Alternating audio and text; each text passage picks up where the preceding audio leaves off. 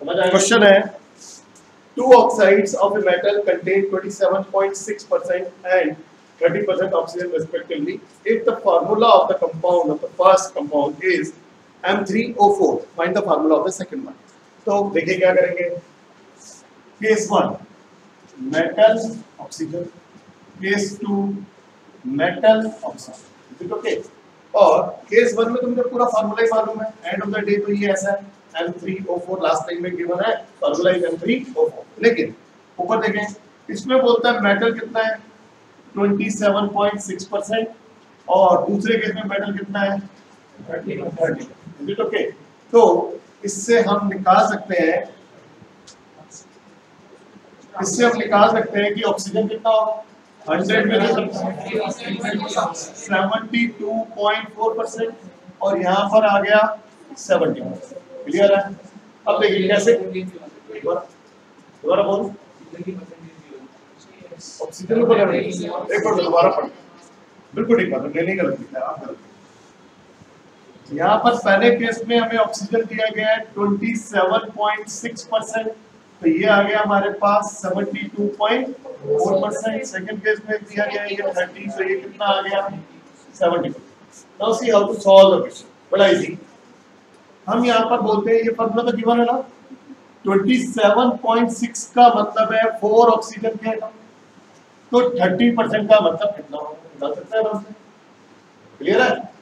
तो पहला पार्ट 27.6 का मतलब है कि 4 ऑक्सीजन एटम. अग्री? तो 1 का मतलब कितना होगा 4/27.6, तो 30 का मतलब कितना होगा into 30 comes out to be 120 divided by 27.6. तो जब आप इसे सॉल्व करेंगे तो आपका आंसर आ गया 4.35. Is it okay? 27 अगर % ऑक्सीजन था तो कितने ऑक्सीजन एटम बन रहे हिसाब से 4. तो क्वेश्चन में दिया, तो 30 में कितने बनेंगे मैं जानना चाहता हूँ. समझ आ गया? 14 है ना 4 27 पॉइंट्स. यार एक मिनट लॉस तो मेरे को भी गड़बड़ आ गया. 4 ऑक्सीजन एटम मैंने 4 लिख दिया. समझ में आ गया? 27.6 का मतलब 4 ऑक्सीजन एटम, तो एक का मतलब 4/27, तो 30 का कितना मतलब होगा, तो आंसर आ गया 4.35. पहला केस क्लियर है. Let's see the second case. Please ऊपर देखेंगे. अब ऐसे मेटल के लिए करते हैं. 72.4% का क्या मतलब है 3 mm, तो एक का क्या होगा 3/72.4. तो हमें जानना है 70 का मतलब कितना होगा. एग्री? तो 70 का मीनिंग आ गया हमारे पास 2.90. क्लियर यहाँ पर? समझ में आ रहा है? ओके. आपने कभी ये वर्ड सुना है एम्पेरिकल फार्मूला? इससे आप पढ़ेंगे दोबारा से. आप ऊपर नो इशू डोंट वरी. तो मेटल कितना आया हमारे पास, ऊपर देखते रहे 2.90. इस केस में ऑक्सीजन कितना आ रहा है 4.35. ठीक है? और अगर ऐसे लिखने में भी दिक्कत होती है तो अपना नॉर्मल तरीके से लिखो, जैसे आप लिखते रहे हैं स्कूल के अंदर. कैसे? मेटल कितना 2.9, तो ऑक्सीजन कितना 4.3. पर बड़ा अजीब लगता है, ऐसा कोई फार्मूला तो पढ़ा नहीं. M2.9 ऑक्सीजन 4.3, ऐसा कोई फार्मूला नहीं पढ़ा.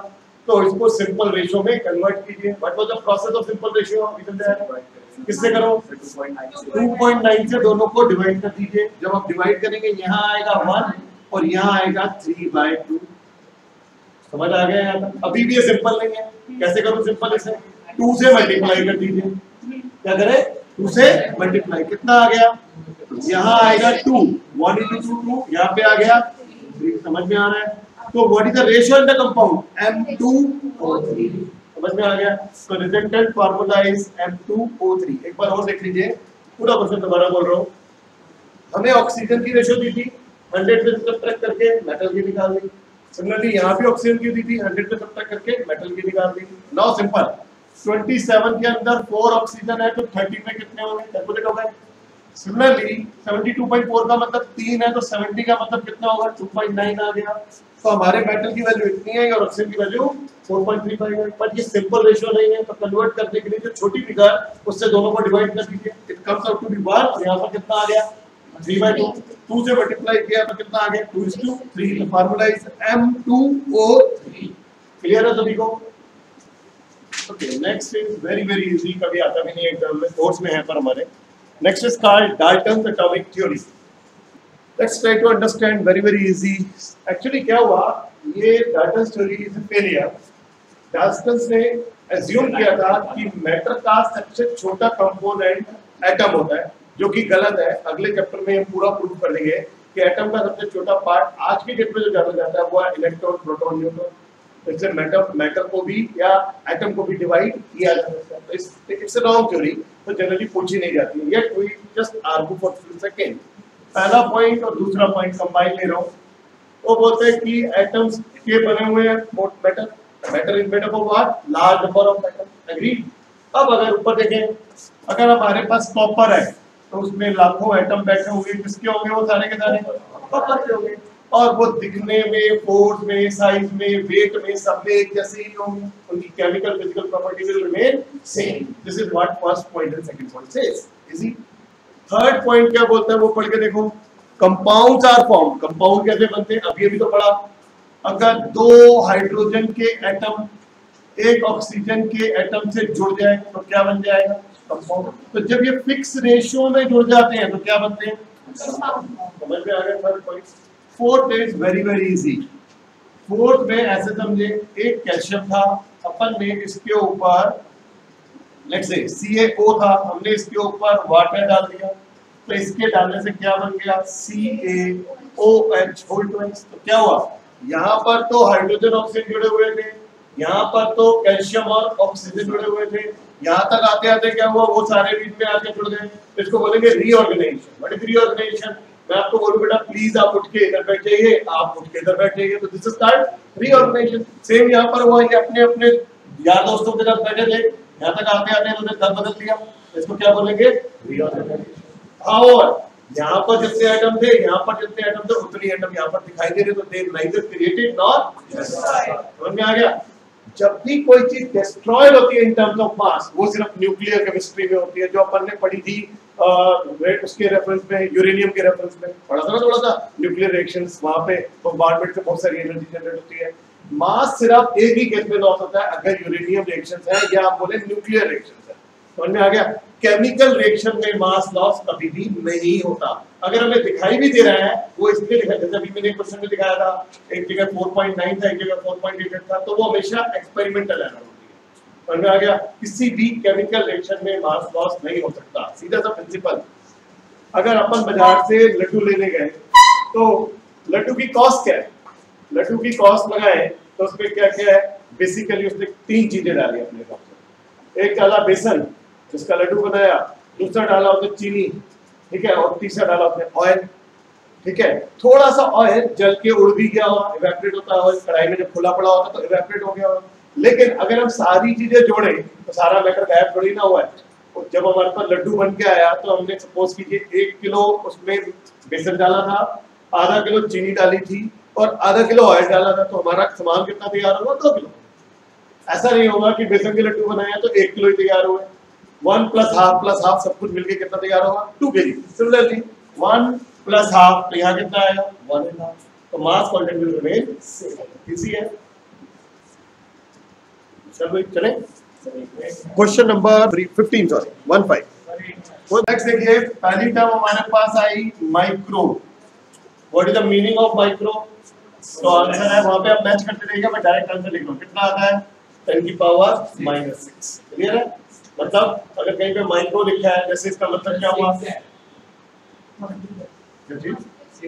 नहीं बेटे, इसका 6 उसके सामने लिखा है, हमें मैच नीचे वाले से करना है जहाँ -6 लिखा है, वो क्रॉस मैचिंग करनी है। समझ में आ गया? तो माइक्रो का मतलब कितना होता है? 10⁻⁻6। मतलब क्या हुआ? अगर मुझे दिया गया 1 माइक्रोग्राम तो मैं इसे लिख दूंगा 1 × 10⁻⁻6 ग्राम। समझ आ गया माइक्रो को कैसे डालते हैं? क्लियर है? सिमिलरली सारी यूनिट्स को ऐसे ही मैनेज किया जाता है। फॉर एग्जांपल अगला देखिए क्या दिया है? डेका। डेका का मतलब होता है 10 टाइम्स। डेका का मतलब किसी का 10 गुना कर देना। थर्ड देखिए mega. What is the meaning of mega? Anybody? बड़ा इजी सारा दिया हुआ है। 6 शाबाश। मेगा का माइक्रो का मतलब -6 और mega it's a mega event ऐसा बोलते हैं, बड़ी फिगर मतलब 10 की पावर +6। नेक्स्ट देखें गीगा, कितना कितना 10 की पावर माइनस,